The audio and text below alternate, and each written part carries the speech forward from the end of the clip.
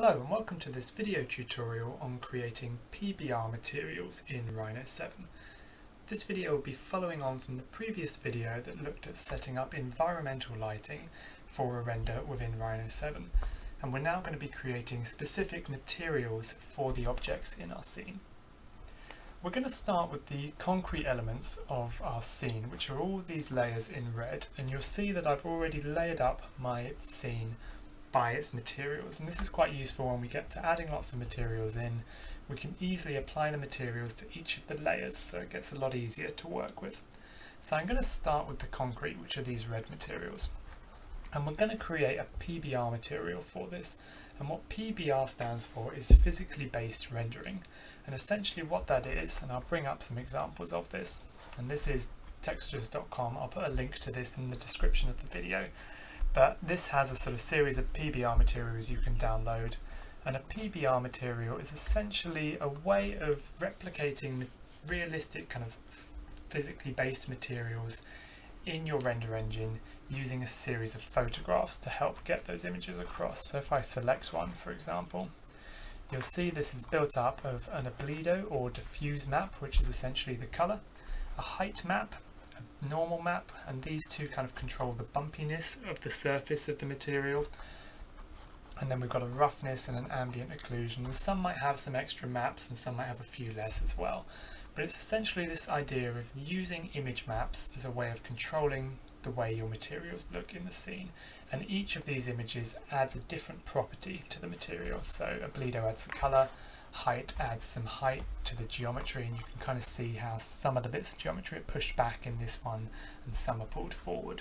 So all of these will add to the way the material is displayed in this particular example. Now for our concrete, we're going to start by just going to our materials tab here and creating a new material in Rhino, and we're going to create a physically based material here, and this is the new feature that's been brought into Rhino 7, so you'll only be able to get this material if you're using the latest version of Rhino 7 there. So with that made, we'll call this concrete, and we'll start to add some of these image based parameters into our material. Now once you've made that, you'll see you get a few options down here to change the color and the opacity. And then also under the details settings, we've got a lot more options of different ways we can control this material. So we're going to start with the base color. And once I click that on, you'll see that you can scroll down and then you have more options under these detailed settings here. So under the color, we're going to, instead of choosing just a block color, we're actually going to assign a texture, and you can also do that by this click to assign button here. And in there, I'm going to be trying to replicate a red concrete for this object. So I'm going to click on this concrete diffused red, and this is going to be the color of my object here. And we're going to open that up. And you'll see there in my preview that that color is now on my small little preview of the object there. Now, under this MET, which stands for metallic, and the RO, which stands for roughness, we're not actually going to change those parameters. I'll just draw this out here so we can see it a bit more clearly. We're not using a metal material, so the metallic setting is going to be set to 0. And for my roughness, I'm just going to leave that as it is for now, and we might go and tweak it later.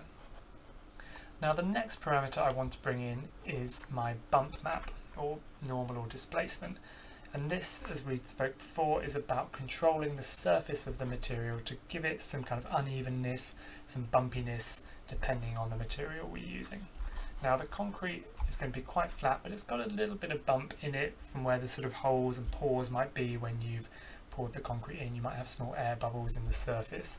So in order to get that in, once we've selected that bump and normal, we'll get this option down here. And under bump map, we're going to click to assign another texture, and we're going to assign our bump texture.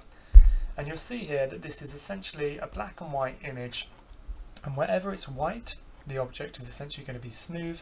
And wherever we get those little bits of black dots, it's going to push the geometry down when we render it, and therefore give it some slight bumpiness to the surface. So that's my bump map, and we'll just load that one in there. And once it comes in, you might see a slight change. It will be quite subtle in this preview, but you'll see it more clearly in the view here. And we've got a tick there, so we know that's applied. Now the next one I want to add is the specularity, and this is almost the kind of shininess of the object. What I want for this is I want some areas of my concrete to be quite shiny and some to be quite dull, so it's kind of a patchy effect we want to give it. And in that, under this sort of F0 panel here, we're going to click to assign texture again, and we're going to assign this kind of abstract texture here, which is essentially what they call a dirt map when you're rendering. And what it does is that anywhere that's light will be shiny and anywhere that's dark will be dull in the texture. So it's a way of controlling the shininess using this sort of patchy texture effect, and you can make these in Photoshop just using kind of random brushes to make these kind of textures. We're going to load that in, and it will give us a little bit of a mismatch on our shininess. So you should see this update and it will be a little bit less even on the shininess. Some areas might be shinier than others, and that's this kind of patchy effect that we want to get across. So for now, those are the kind of main parameters I wanted to load up into my concrete texture. So now we can have a go at testing this out on my materials. Now one way to do this is you can move your shaded to a rendered view, so we can get a view of what it looks like when the view is rendered. It's a kind of preview, so it's not exact, but it gives us a more accurate depiction of what this will look like when rendered. You might get a bit of clipping at the bottom here, which is where the kind of camera is cutting through some of the objects. Don't worry about that, that should come out fine when you render it out. Now we're going to have a go at texturing up this sort of volume here. So I'm just going to select that, we're going to right click on our texture, and we're going to assign that to the object there. And you'll see there that that's now been applied on, and we've got some quite good, it's picking up on the shiny parts there, and you can see how that patchy shininess map is working. The problem with this is, and I'm just going to zoom in on it, is that it's currently stretching the texture out over the whole model, and you'll see it sort of looks a bit different depending on the angle we've got it at. The reason for that is because I haven't mapped the texture at all. And what mapping means is you're essentially controlling the size of the texture on the object. At the moment it's currently just stretching that texture all across the object, so the top of the texture starts at the top and it stretches all the way down to the bottom. Now this particular material is a repeating pattern, and I've made some seamless or repeating materials before on this channel and have a couple of videos going into detail on that, and I'll put a link to them in the description if you want to go back and watch those. But essentially what that means is I can scale this texture down and it will repeat and cause a seamless texture across the whole model. Now to do that, we're going to select the group we've applied that texture to, and we'll go to the Properties panel, and we're going to go to Texture Mapping here. Under there, we're going to apply a box mapping, which is this panel here, apply box mapping, and we're going to draw out a cube, and this cube is essentially going to denote how large this texture will be. And I'm going to do it randomly at first. It doesn't matter how big it is, because we can adjust that later. So this little preview tells us that one square of my texture is going to be this big, and then it's going to repeat again and again and again based on that size of the cube. So if I hit enter, you'll then see that this texture will now update on my model, and it will be a lot smaller on that particular volume that we've applied it to. So that's now updated, and you can see now the texture is a lot smaller, it's a lot less stretched, and it looks a little bit more even there. And I think that's quite a good size. You can see that sort of reflection working in the patchiness of it. If you wanted to adjust it, you can select the group again, go back to that texture mapping, and now we've applied that box mapping, we can just go down to this XY sort of Z size here, and you see it's kind of 2 meters by 3 meters by 3 meters, and we can adjust that if we want. So I'm going to adjust it to 4 by 4 by 4, and this would just be set to your units. I'm in meters currently for this scene because it's quite a large model, but if you're in millimeters it might come out kind of 4,000 by 4,000 depending on how big it is. And there you can see that's adjusted. So that's working quite well there, and we'll go back to our perspective view to have a look. And I think let's maybe try a slightly larger size there. Let's try 6 by 6 by 6. Yeah, and I think that's working quite well. So that was basically a quick way of going through and making a PBR material in Rhino.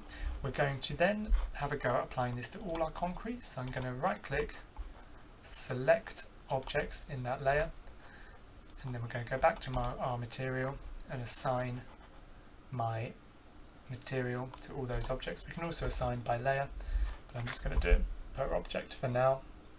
And once we've assigned that on, we're then going to just texture map all these objects, so concrete's applied to all those concrete materials in my scene. So you see now that the texture is now on those objects, and we need to now map them. So we'll do the same thing, back to properties, apply box mapping, draw out our box, not worrying too much about the size for now.